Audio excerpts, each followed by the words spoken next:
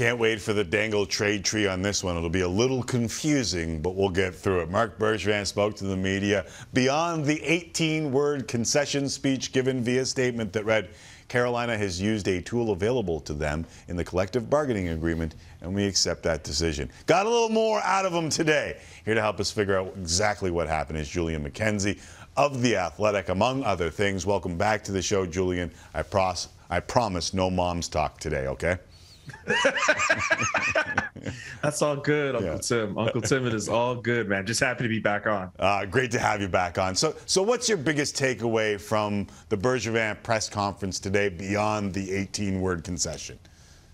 The biggest thing I took away from that conference is the fact that Marc Bergevin at least kind of opened the door to acknowledging the fact that there was some mishandling with Jesperi Kotkaniemi's development here. A lot of people are going to look at the position he was drafted in, 3rd overall in 2018. I still maintain that the Canadiens, drafting Jesperi Kotkaniemi at that position, I don't think it was a bad pick for them to make. They were in a position where they needed centers, and Jesperi Kotkaniemi being selected at that position, it was going to look like a good thing for them. The only thing is the development. He probably could have used another year in Finland. And Marc Bergevin acknowledged that, in hindsight, maybe that's something they could have done. He did add that in the last 2 seasons, he saw things that perhaps having him in the minors or in Finland might not have necessarily helped. But the fact that he acknowledged that maybe at the beginning of his career, having him spend another year in Finland before making the jump to professional hockey might have been the best thing for his development. And I still maintain that if Jesperi Kotkaniemi, if it was up to me, and I understand I'm not a GM, I'm not a scout or anything like that, but if it was up to me, considering how important he is to, or at least he was, to the future of this Canadiens team, we wouldn't see Jesperi Kotkaniemi as a proper player in the lineup until 2022. I think the Canadiens at least have, and they also had mentioned this in the press conference today, they've kind of acknowledge that, with the prospects they have now, it's worth, giving them that time to at least getting some more seasoning. Ryan Poehling, who had that amazing debut against the Toronto Maple Leafs, he's just coming off a year now where he was in the American Hockey League. Cole Caulfield, well, they let him stay in the American Hockey League, but even before then, he had that other year in college. They could have signed him to an ELC last year, but we all know that didn't end up working out, of course. And Kaden Guhle is still in the pipeline as well. Maybe the Canadiens have learned from this and they said, you know what, we're going to try to, take our time a little bit more. But the Jesperi Kotkaniemi thing, at least for Marc Bergevin, he's willing to admit there is some lessons to be learned in the handling of all this. That was the biggest takeaway I took from the presser today. Okay, so Jesse asked me in the opening block what I thought, and I said I thought that Bergevin was caught between a rock and a hard place, which was overpaying Jesperi Kotkaniemi or overpaying the Arizona Coyotes for Christian Dvorak. Do you think he made the right decision?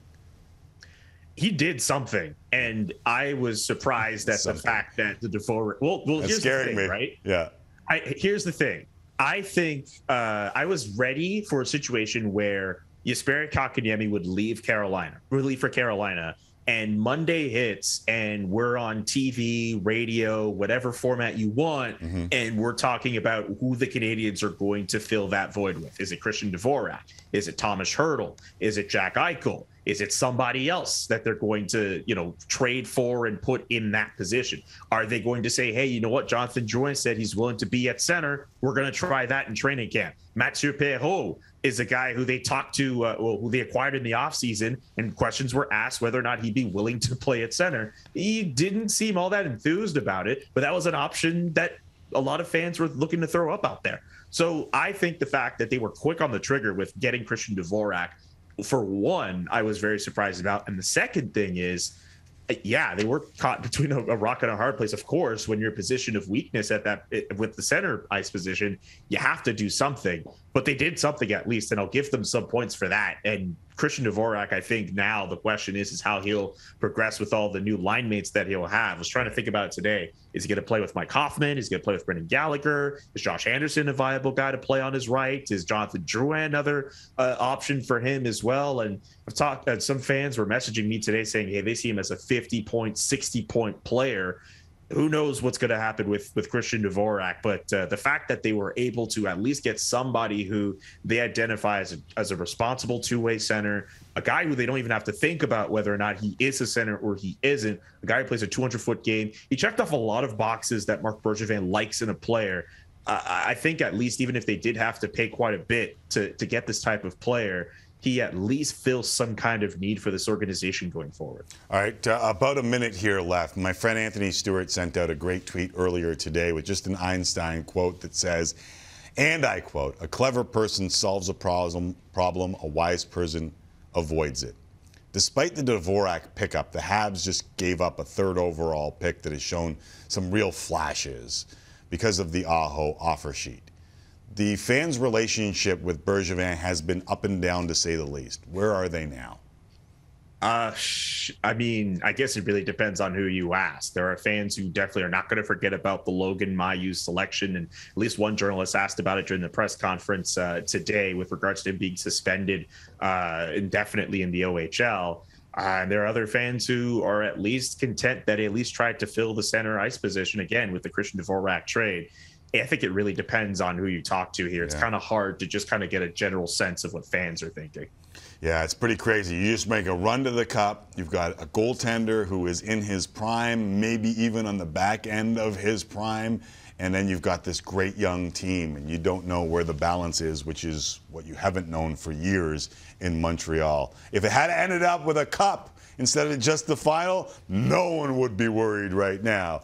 But as you know, in Montreal, they ask for more. You don't celebrate 24 of them because you got to a final.